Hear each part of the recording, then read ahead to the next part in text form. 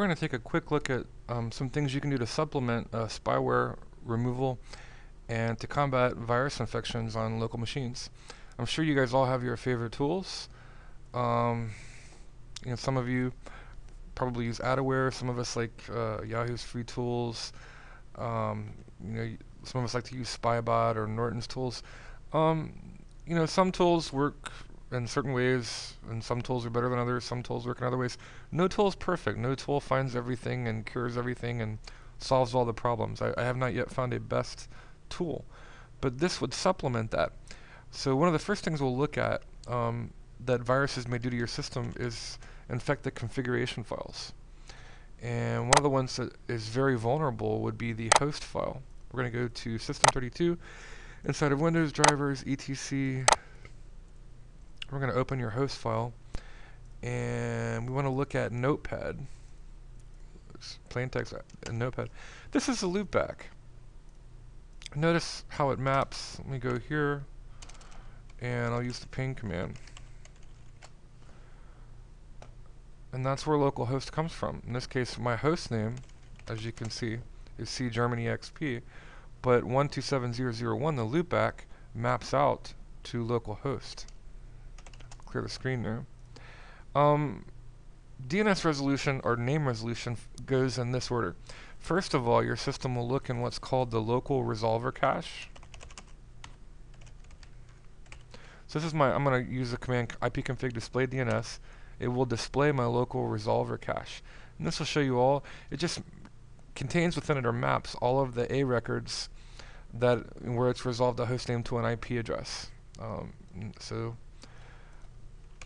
then if it doesn't find anything there, it'll go and check the host file. And then if it doesn't find that name entry there, then it'll actually go out and query a DNS server to do an iterative or recursive query on that DNS server. So one of the things that your spyware, your viruses will do is they'll infect this file. And so by default, let me load up Yahoo here and I'll show you what happens. Alright, this is my front page. I know Google's a better search engine, but I just kind of like Yahoo for the flavor or something. I don't know. I like my coffee without sugar and extra cream. How do you like your coffee? But in this case, that's our default web page. Now, if I were to ping Yahoo, actually, let me flush my resolver cache and I'll show you the entry. So I'll flush my resolver cache and I'll display my resolver. Okay, so now there are no entries in my resolver cache. I'm going to do this. I'm going to ping www.yahoo.com. It'll query the DNS server the first time. Now it stores it in its local resolver cache. And the IP address is 69.147.114.210. And if I display the resolver cache, now you can see what's actually inside my resolver cache. It's got Yahoo's A record locked in there. So what your spyware will do a lot, though, they'll make use of this host file and they'll infect it. And let's come up with a naughty address. So how about really naughty stuff? And okay, really naughty stuff. Here's some really weird stuff. Reallyweird.stuff.com. And we don't actually want to go to a bad, evil, pornographic site, but we'll just pretend that this is a really evil, bad, pornographic site. And it may be, I don't know, but let's not go there. Okay, so I've got the domain name. Now I'm going to use my DNS server to query, try to go out and find a top-level DNS server from IANA and resolve the IP address. I want to find the IP address for reallyweird.stuff.com. So ping and put the domain name in there. So now I know that the IP address is 207.217.125.50. I'm going to mark it, and I'm going to go over here.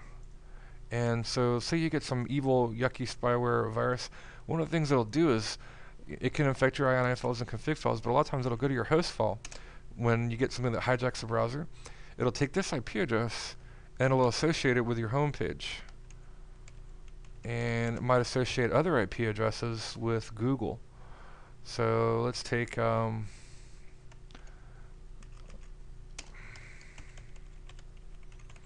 associate that with Google. And we'll even associate that with Microsoft. We'll associate all that with Microsoft. So all that could be saved in the host file. And we'll close our host file there. Unbeknownst to us, we've been infected with horrible, evil, yucky, disgusting spyware. Now let's check that out. If I were to, let me clear my resolver cache real quick, which would be done if you rebooted your machine, but ipconfig, nah.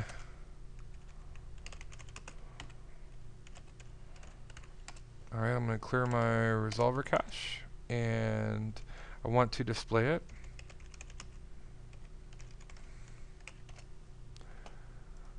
Now notice that I have these entries preloaded, but they're all the wrong addresses. And that's what that evil spyware has done to our system. So what happens if I tried to reach out and touch somebody? Let's say I wanted to go to Microsoft.com.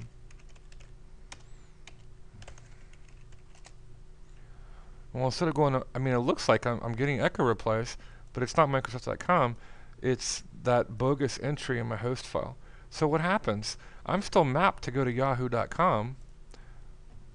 You know, I load up my web browser, and look, all of a sudden, what's going on? Yahoo's gone. Let me go to Google. What's going on? Oh no, oh no. Heaven forbid. Can't reach Yahoo, can't reach Google. Maybe I can go to Microsoft and get some advice from TechNet. Can't go anywhere. But what if I go to this website?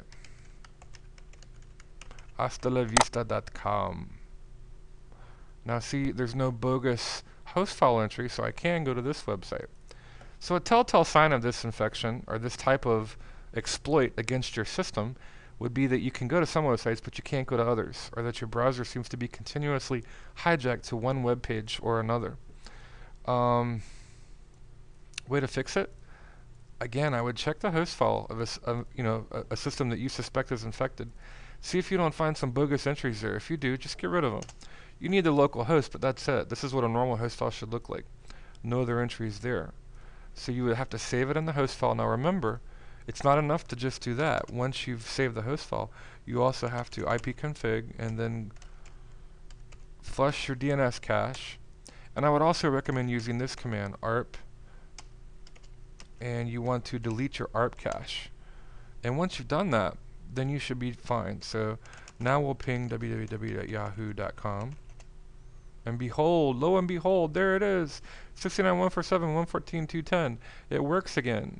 And we will close this and go back. And behold, there's Yahoo. It's back again. And go to Google. Behold. Oh, well, I misspelled it.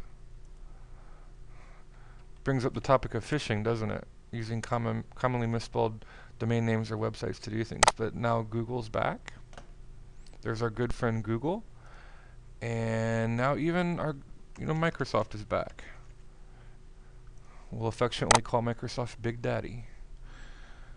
Yay! So that's one potential problem and solution or resolution to an infected system.